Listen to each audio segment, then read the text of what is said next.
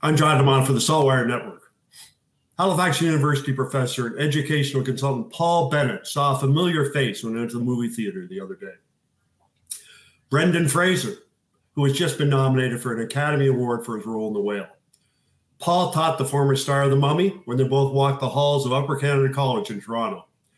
Thanks for joining us today, Paul. Good to be with you, John. For context's sake, tell us just a little bit about Upper Canada College. Upper Canada College is Canada's biggest boys' boarding school and day school, situated at Avenue Road in St. Clair in downtown Toronto. And it's a school that has quite an honored tradition of producing some of Canada's best-known Canadians who've distinguished themselves in a variety of different fields. And I guess if you're looking at, it's the epitome of an elite private school in the country. Yeah, who would some of his classmates have been that year, if you recall? It's hard to recall because I met Brendan Fraser when he walked into my grade 9 history class in 1982-83. And I was a brand new teacher myself. I would happen to be head of the history department, but I was a bit shaky myself. And he was thrust into an environment with some very, I would say, academically talented students. And he was a very average student, and he struggled throughout his years. And he came to my attention because I saw him struggling in my class. Yeah, yeah. And that was Canadian history or a sort of global history? I taught him grade 9 Canadian history, and I really came to know him through a model parliament simulation that we had. And he approached me after class, and he looked very worried because I'd said you have to choose a political party and you have to actually run for election and you have to be participating. Wow. And he said, I just know nothing about Canadian politics. I don't know a thing. So I quizzed him on his political views.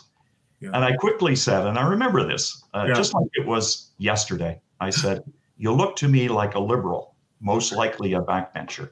He was very shaky, and he, like most 14-year-olds, he was awkward, and he was tall. Yeah. And those eyes that you see in The Whale, those are his eyes. Those are his eyes. They have not changed. Did you get a sense of greatness? Not at all. Impending greatness at that point? No, not at all. There was no hint whatsoever. In fact, Brendan was a boarder living in one of the 2 boarding houses. And as one of the boarders, they weren't strong students as a rule. And they gravitated to things that happened on the weekends, like Little Theater, which is where he first tested his abilities on the stage and came to know young actors. It was actually at the UCC Little Theater Company. It's nowhere on Wikipedia, and it's not mentioned in any of his biographies. How interesting. Did you go to any of those performances? Yes, I did. Yeah. I would go annually to the performances, and he starred in West Side Story in 1987. But I was surprised because to me, in my class, he was, I would say, a struggling student, and he was tried to fit in. Yeah. He came back to UCC in 1992 for his 5th year reunion. He was interviewed by CBC, and I watched it again just to refresh my memory, and that was him. Still amazed that he'd been successful. Wow. Become a Hollywood star and starred in School Ties, which is situated in a boarding school. Isn't that interesting? Have you seen that show? Oh, I've seen them all. Yeah, and do you see sort of elements of UCC in that show at all, or just do you see the same young man you knew in UCC in that role? Not at all. He was would never have starred as the quarterback of the St. Andrews team in School Ties. He would never have been the one that everyone looked up to. Nor would he be a character that others were there were some very, very big actors in that.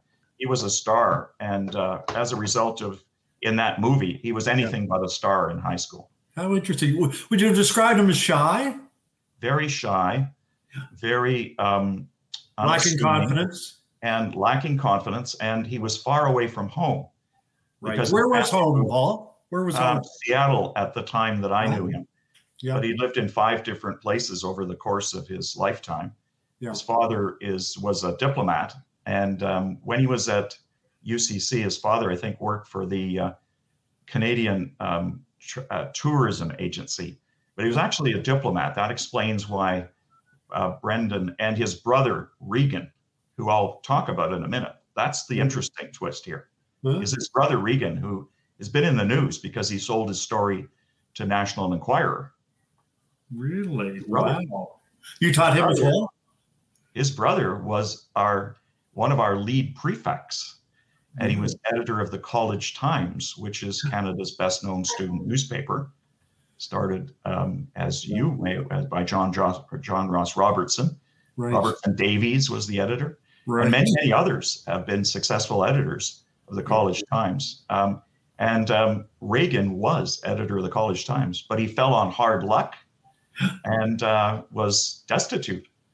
And he tried to approach Brendan, and Brendan brushed him off, and he sold his story to the National Enquirer about how Brendan was not really receptive to him. Really? If you look up Regan, Regan, Fraser, he's a taxi cab driver in Vancouver right now. But it sounded like back in the day, he was the one who was of the Fraser boys was more likely to be a notable later in life. I remember my first day walking into Upper Canada College, shaky and nervous as a very young teacher. Yeah. I met Regan, and he was one of the most highly regarded erudite and classically trained students. So to hear that he went in the other direction was a complete shock to me. Wow, isn't that fascinating? That seems deserving of a book or a film, maybe to come, I suppose. When did it first become apparent to you? When did you first learn that Brendan was an actor, and not only that, a notable actor? Do you remember the movie, or when it started on your radar? Colin Lowndes was his director of the Little Theatre Company at UCC, and he reminded me that he was in West Side Story, and he was beginning to develop confidence. Yes. So we saw a glimmer of that, and Colin told me that he saw a hint of what the potential was, but I don't think any of us did. Yeah. Brendan was clearly intending to be accepted and to fit in at UCC. And he wasn't a strong student. He very weak in math. Yeah. And it wasn't until later. And he went back to Seattle and went to Cornish School for the Arts, where he learned acting. But it all started at the Little Theatre at Upper Canada College, which he doesn't really acknowledge publicly. You probably noticed. He talks about being raised in, but he doesn't really talk much about having gone to Upper Canada College. What do you make of that? Were these memories that he just liked to forget? These were the hard teenage years, or? It's not uncommon from graduates of Upper Canada College. They find, as life goes on, that it's not the asset that they thought it was going to be. And as times change and people's attitudes towards elite schools harden, it's no longer something that people will openly talk about. So what you find is everywhere you'll find graduates of schools like that, but they don't often highlight it. They don't make much of it. They let their successes or their screw-ups speak for themselves. As you've followed his career, which I'm sure you have, I mean, what has your reaction been? Surprise, disbelief? I've watched his interviews, and he seems to be in a state of disbelief. Yeah, and he's fairly honest. He makes statements like, "I'm part of a company, and I had some good luck and good fortune," and I think that's true. And he's remarkably self-effacing, even for a Hollywood actor. But there are vulnerabilities, which, if you watch The Whale, you'll see in abundance, the vulnerabilities, the sensitivities. And I saw him, in my class. You meet him every every single day for a whole year. You really get to know, and there are only 23 in my class. So you really get to know them, and especially those that are struggling academically, which he was. And he had to drop math, for example. And we know all of these things now because we've gone back. I did see him in 1992. Would you like me to talk about an incident? Please. Yes, please. Yeah. That was a fascinating incident. YTV, Youth Television Network in Ontario, was doing a feature on Brendan Fraser. He came back to the school. He also did a feature which made the CBC the national. It was Brendan Fraser Comes Back to Canada. Yeah. It was just after the success of School Ties, and he was really in high demand. Yeah. So what was interesting was he was walking around and he said, "Oh, there's my history teacher, Mr. Bennett." Yeah. And I said, "Do you remember the model parliament?" And he said, "Don't remind me." He was certainly, it was a performance that he wasn't prepared for, which is to play like you're a member of parliament and make speeches. And this wasn't his thing. That's for he did not stand out. Oh, not at all. No, he hid in the back, and he was crowding the back of the room. Wow. He was all out to fit in, like an average teenager. That's how I describe him. Yeah. Those vulnerabilities that you mentioned, by all accounts, have continued to this day. He's had some, there's talk that he has had, some personal troubles, and including, allegations of sexual assault by a studio head, and he's had some injuries from the mummy, and life has been sort of hard. So, but yet The Whale, it's lauded everywhere, and it's this performance is supposed to, is obviously worthy of an Academy Award. The comeback aspect to it, as his former teacher, that must make you give you a good feeling that he is bouncing back, and he's putting his world together. More than that, I mean, he's a star again. Fame is fleeting. And I can't help but wonder if we've heard the last of this, his turmoil, his trauma. You can't see that movie without seeing a bit of Brendan in it. And I do. I realize he's acting.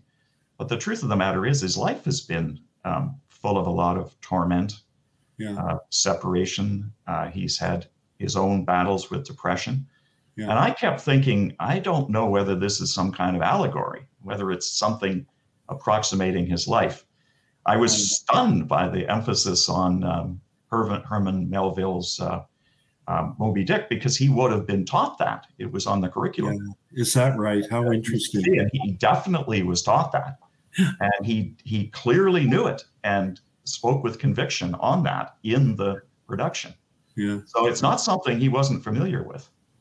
As a teacher and as an educator, I'm assuming it must give you a great feeling, to all this, the stuff you just mentioned aside, to see the success of former students. There are very few rewards in education other than looking at the success of students you've taught over the years. And in my case, there's just so many, I know, fond memories. Many, many students have gone on to do very well, and many have kept in touch with me. And now, Brendan is a fleeting experience. He's one of thousands of students, but he stands out because he struggled. He needed help. And I think he found a community at Upper Canada College when he was far away from home. And he spent 5 years in boarding. And I think it shows. There's some vulnerabilities. There's a desire to be accepted. I don't think you've heard the last of some of his challenges either. I'm of two minds about the movie. I was absolutely smacked by the impact, the emotional impact, like everybody else. But I came away a little worried, because I looked in his eyes and I thought, oh no, I don't think the story's over. And when you have a personal relationship with someone, even if it's fleeting, you can't help but worry about them. So I came away a little bit worried about him. Wow. Hollywood fame is so fleeting. Yeah. What is the one lasting image in person that you have of, memory you have of Brendan? What sticks with you? Is it the the dismal performance of the model parliament, or is it? No, wanting to fit in with the herd. Yeah. Living away from home, missing your parents, and seeking outlets for your creativity, such as the UCC Little Theater, which ended up being far more important to him than we realized at the time. Wonderful. Paul, that's great. Thank you very much. Oh, you're welcome. I'm John DeMont for the SaltWire Network.